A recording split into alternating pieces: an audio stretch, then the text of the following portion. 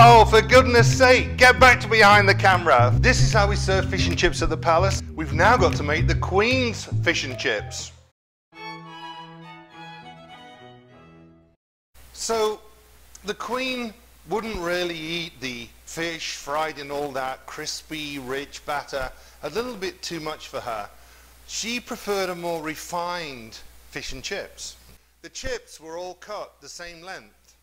Every one the same length. Perfect rectangles. I've taken these again and I've blanched them like we did the other chips, and they're ready to drop in the fryer. The nice hot fryer, 375 degrees, 190 Celsius, to come super crispy once we cook the fish. When we were making the fish, we'd actually do a panko crusting, a bread crusting instead. So we take the fish and season with some salt and pepper.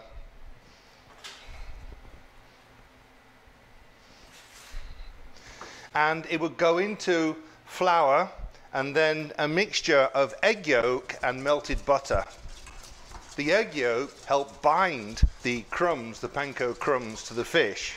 And then the butter sort of helped fry the fish as it cooked in the oven. So we turn the oven on to 400 degrees Fahrenheit, and then the fish goes into the flour. After that, into the egg yolks and melted butter. And finally, into breadcrumbs or panko. A just nice and light coating.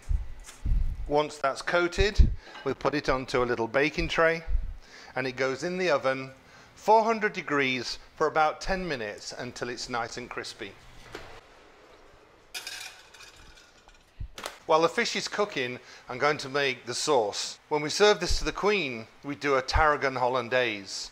And hollandaise, you start with egg yolks and whisk them up, and we add some lemon juice, tarragon, salt, pepper, and of course, clarified butter.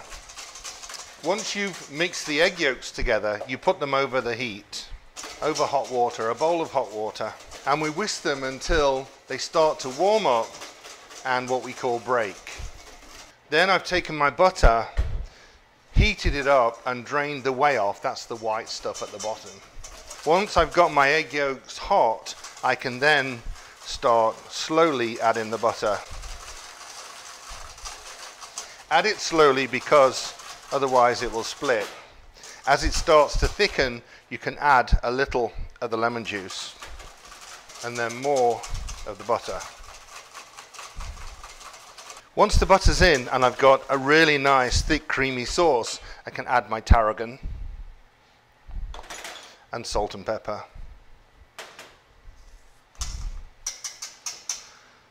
I keep that somewhere warm, and when the fish comes out, we'll drop the chips into the fryer, get them nice and crispy, and then we're ready to serve.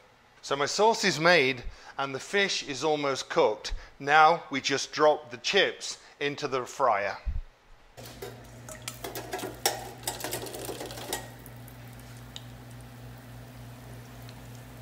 The chips have been in the fryer for about 4 or 5 minutes and have gone super crispy and nice and golden brown. Now I'm just going to drain them off onto some paper towel. Again, a little sprinkle of salt while they're still hot. Perfect. Look at those. Next, we'll take out the fish. The butter and the egg yolk have made it go a nice golden brown. So carefully we can lift this off onto the plate.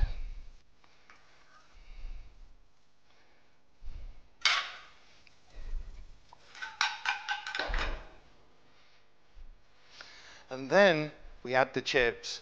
But these are special chips, so we have to build a little tower.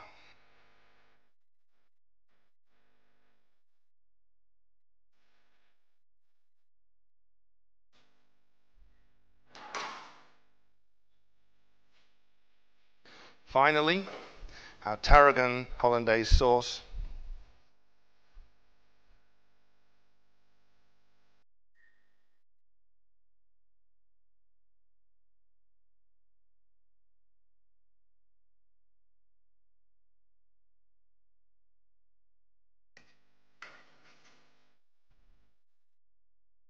and a pretty little flower.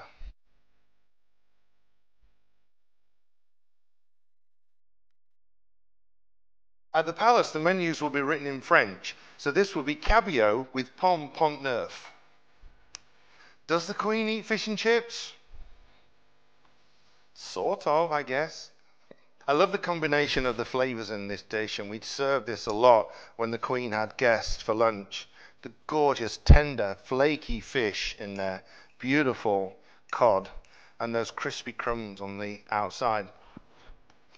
Absolutely gorgeous. The crispy chips. So good, but